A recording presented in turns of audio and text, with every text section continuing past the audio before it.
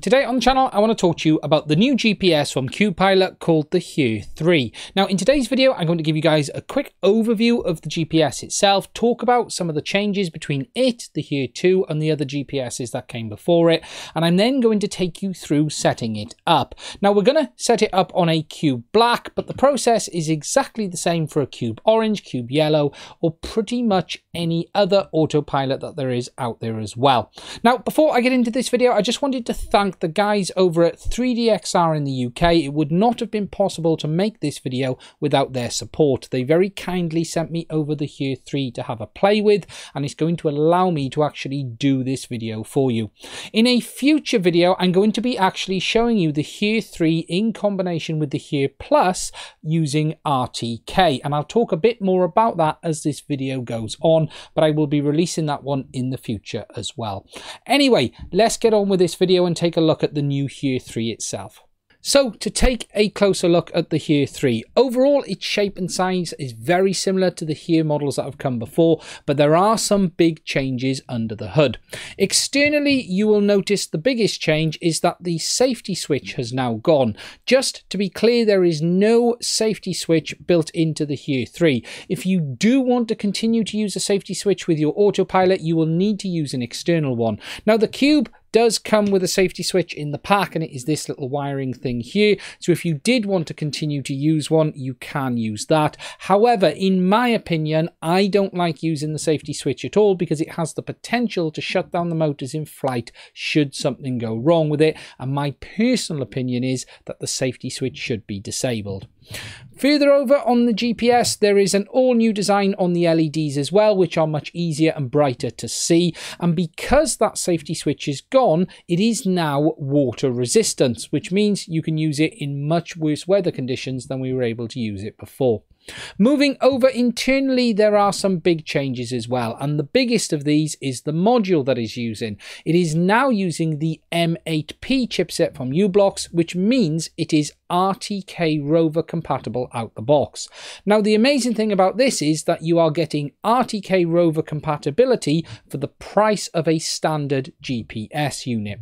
There is no longer a built-in baro sensor, but it does have an STM32F3 CPU built in, and it does have a compass built in just like we would expect. Now, just like the later batches of the Here 2 GPS, the Here 3 uses CAN bus as standard, and it is pre-wired from the factory to use the CAN connector on your autopilot. Now, this can either be the CAN 1 or CAN 2, and I'll take you through setting that up on your autopilot in a minute as well. Something else I have also seen mentioned on CAN bus is people asking, can you actually use a splitter or an adapter with this to be able to get multiple inputs or outputs? And whilst there are two CAN ports on the Cube autopilot, there are situations where people might want to use 2 or 3 or more of the GPS or use other CAN devices as well. Now, you can actually use a splitter for CAN, and the actual reality is you can use the original I2C splitter that was available when you get your autopilot for CAN. It is using the same 4-pin connector.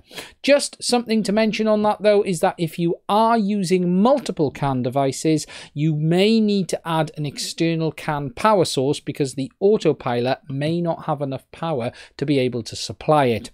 Now, CubePilot have released both a puzzle as well as a poster that show this, and they actually give you an overview of using that I2C splitter board, or the CAN splitter board as it's now called, but also having an external BEC attached to be able to power additional CAN devices as well. Now, as I said, it is worth taking into account if you are using lots of CAN, you do need to make sure you do have that external power.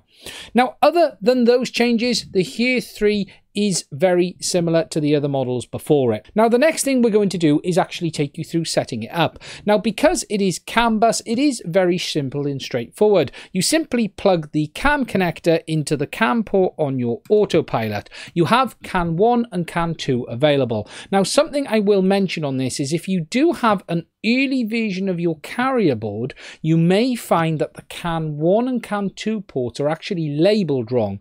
CAN 1 is actually the center port and not the one on the far right hand side. So do check that on your autopilot. As you can see on my very early one, it's actually labeled the wrong way round. However, on my later one, it is labeled correctly. So if you are having issues detecting it, do check which CAN port you've got it into, and then it's worth swapping over. Now, as I said, what we're going to do now is walk you guys through actually configuring it in Ardupilot. There are a few things, though, you do need to know first. As standard with the Cube Autopilot, for instance, CAN is disabled with the latest firmware. So we will need to enable the CAN ports before we're actually able to get the GPS to be detected. Set the GPS type to CAN, make sure that the compass is working, and then configure the LEDs for CAN as well. Whereas on the standard traditional serial and I2C type GPSs, you would simply plug it in and it would be detected. The later GPSs that use CAN are not automatically detected in the firmware today. Now, later versions of Ardupilot may change this and automatically enable the CAN drivers for you, but we'll walk you through actually doing that now as well. So now we're going to configure the autopilot for the correct settings to work with the CAN GPS. Now, there are a number of settings we need to change. The first is actually enabling the CAN bus ports. The second is then telling the autopilot that we're using a CAN-based GPS. The third is that we need to enable the CAN-based LEDs, and then the fourth is to do the compass configuration. Now, the first thing we need to do is enable those CAN drivers. So we need to connect our autopilot to the computer. As you can see, I do have the CAN GPS already plugged in, and it is in that middle port, which means that is CAN 1. Regardless of what the labeling on the Cube Black says, that port is the CAN 1 port. Now the autopilot has connected, you can see that it is showing no GPS because it isn't enabled yet. So to do this, we're going to go into config, we're going to go into the params list, and I prefer to actually do it this way. And the first thing we need to do is enable the CAN port. So if you search for CAN underscore, do a search for that, and what you're looking for is CAN underscore P1 driver and CAN underscore P2 driver. These are the options to turn on the two CAN bus ports on our autopilot. As I'm connected to CAN 1, I simply need to turn the first one on. So we change that from a 0 to a number 1 to enable it. We then click Write Params. The next thing we need to do is then change the GPS mode so we know that it's going to look for a CAN-based GPS and not a serial one. So I'm going to again use the search function and search for GPS underscore, and we can now scroll down, and what we're actually looking for is GPS underscore type, and that will set the type of GPS that we're actually using on the system. So if we scroll all the way down, you can see we got GPS underscore type here. It's currently set to 1, which is auto. I set this manually, so what we want to do is set this to CAN bus. So we're looking on the list, and it is number 9 for UAV CAN. So we're simply going to change that to 9, click Write Params. The next thing we're going to change before we reboot the autopilot is the LED settings, because we may as well do that now as well. Now the setting for this is NTF underscore LED, and you're looking for NTF underscore LED underscore types. If we then click on this, it gives us all of the options for LEDs, and you can see that there is one here for UAV CAN. So we simply need to enable that, click close, and write the params. The next thing we need to do before any of this will work is reboot the autopilot. Now you can do this by disconnecting the USB, or alternatively we will simply go Control F to bring up the temp menu, and I will reboot the autopilot from here on the computer.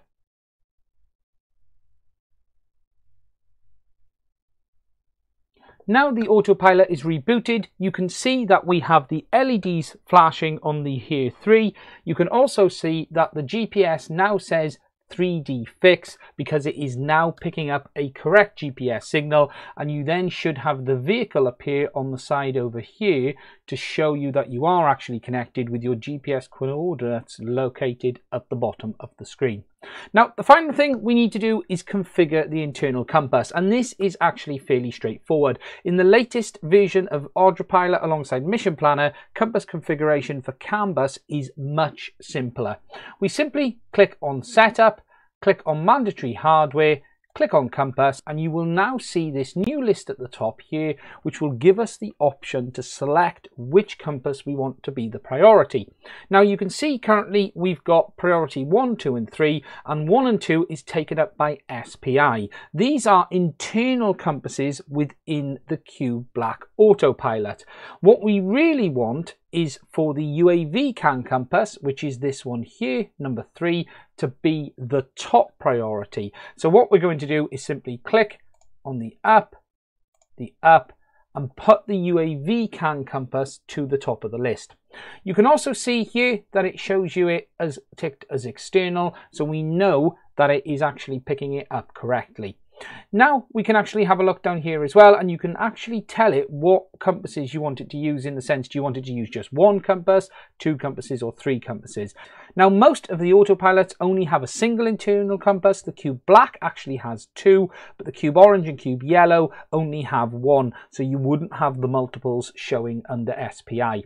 If you did want to delve into what actual hardware you had a little bit more, you can actually click on the Hardware ID tab, and this will actually show you all of the devices connected via their buses. So you can see the 2 internal compasses. We've got Compass Dev and ID and Dev ID 2, which are SPI, and then we've got the UAV CAN one as well. So that tells us which ones are connected via the buses on board the autopilot. And that is the HERE 3 configured and ready to go, and you would then simply perform your compass calibrations and any other set of calibrations as you normally would with Ardupilot. One last thing I just wanted to quickly mention was regarding that safety switch. Now, as I said, the HERE 3 doesn't have one, so you either will need to use the external, or you will need to change a few settings to make sure that you can actually arm the aircraft. The most important ones are the bird_safety enable, or BRD_safety enable. This is the option that tells the aircraft to be completely disarmed and beeping and flashing when you first turn it on. You've then got some other settings like bird safety option, safety mask, as well as the actual arming checks as well, and you will need to reconfigure these if you are not using a safety switch at all. So for instance, if I wasn't using a safety switch, I would select the main op params and the options I wanted to be checked, but leave off that hardware safety switch. I would then set the bird_safety enable to 0. That way that is disabled, and we would then simply write the params, and that way we would actually be able to arm the aircraft without having that physical safety switch attached.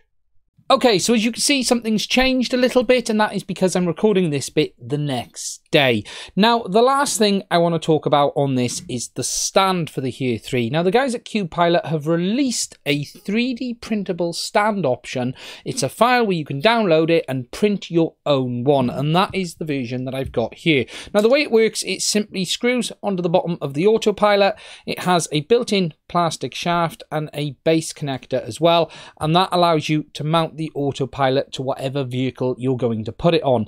Now, I will say I have done a slightly edited version of this, and I'll post an STL for that on Thingiverse, as well as I'll share it in the description of this video too. I just found that their design was perfect, but it was quite awkward to 3D print, so I've made a couple of little changes, and I've also thickened the diameter of the shaft internally, so the walls are thicker, I should say, so that it does actually have a bit more strength and it doesn't wobble quite as much. But I will put a link to both the original HereLink stand option as well as the modified one that I've done in the description of this video as well. Now, that is it for setting up the HERE 3. In the next video for this, I will be talking about doing it with RTK, and I'll actually show you it with the HERE Plus base station as well. Now, as I said at the start of this video, today's video would not have been possible without the support of CubePilot Autopilot, but 3DXR in the UK as well. If you are looking to get yourself a Here 3, a Cube Autopilot, or anything to build yourself a drone or aircraft, please do check them out. There is a link to them in the description of this video as well. That is it for this one. Thank you for watching. If you found it useful, please do hit that subscribe button. Please do check out the links, and if you'd like to support us by Patreon, there are links to that as well in the description too.